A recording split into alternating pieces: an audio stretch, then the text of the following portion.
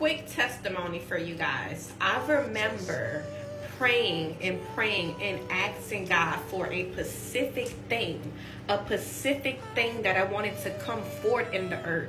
And every time I prayed and looked up in the natural, the situation kept getting worse and worse. It looked like it was never going to happen. It's like, why am I praying? But guess what? I kept praying. I kept pushing. I kept warring in the spirit.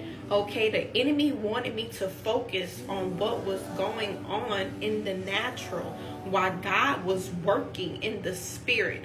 God is going to work in the spirit. God is going to work behind the scenes. The enemy wants you to focus on what you see in the natural, because guess what? One day, that prayer that I kept praying and asking God for, it came forth in the earth. Okay, it came forth, and that is a testimony for you guys. Don't focus on how long it takes, y'all. Do not focus on how long it takes. I prayed for maybe a year or 2 years. I kept praying. I kept pushing. Guess what? Abraham and Sarah wanted a son. Okay, they kept asking God about their son. And guess what? Sarah bared her son at 90. In her 90s. Sarah bared her son in her 90s. Okay? Your prayers is not going amiss. God is going to answer your prayers. Don't focus on the timeline, because guess what?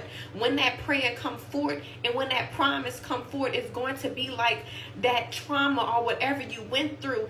It's going to be like it never happened. And I can sit here and tell you this from my own testimony. It's going to be like it never happened. Okay, keep pushing, keep praying. God hears your prayers. Not your will, but God's will be done. Okay.